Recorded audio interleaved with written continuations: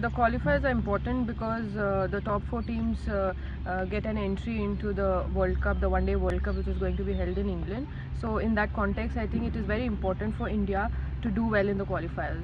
Considering that the World Cup is going to be in England and the qualifiers in Sri Lanka, so it's a different venue altogether. England is a condition where the fast bowlers and slow medium pacers, it suits them, but in Sri Lanka, since it's an Asian venue, it's going to be on the wicket's going to be on a slower track, and it will assist the spinners definitely. So it's a very different situation and different conditions to play in Sri Lanka and also prepare for the World Cup in England. If you go back into the last one-day series that we played against West Indies at home, the spinners have bowled exceptionally well in the whole of the tournament, and they have done extremely good job in terms of bowling in the corridor and restricting the West Indian batters. So I think in the qualifiers they're going to play a very crucial role because, as I mentioned, the wickets are going to assist the spinners, and it is also going to be a little on a slower track.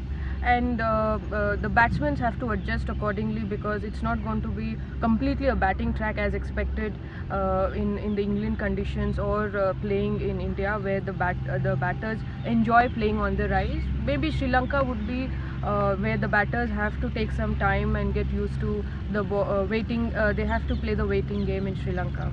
We've had close to a 10-day camp before we fly off to Sri Lanka, where we have 3 practice games, one against the boys and 2 among ourselves, to get used to the one-day format, because all the girls are coming from the T20 format. So it's important that we have few games before we get into the qualifiers to get accustomed to the one-day format. The key players, I guess the team is shaping up well from last year, where we have quite a number of good batters coming into the side. A good revelation has been Deepti Sharma, who's done very well, and she's also an off spinner, so that adds to the spin bowling attack. And in the middle order we have Devika Vaidya, who's again an all-rounder, who's a lefty bat, who scored well against a crucial game along with Veda. So she also bowls leg spin. So that way these 2 players are going to be very important, because it's always good to have batters who can bowl or bowlers who can bat in this format. Well, we are used to playing the Asian countries, Sri Lanka, Pakistan, Bangladesh, even South Africa. We played them at home a year back, but Ireland is relatively a new side, and even Zimbabwe will be a surprise team for us because we've never played them before or even watched them play. Thailand, we've played them in the T20 Asia Cup, so we have a fair idea what they are like as a team.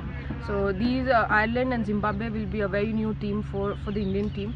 But again, we would be playing on our strengths and play according to the situation.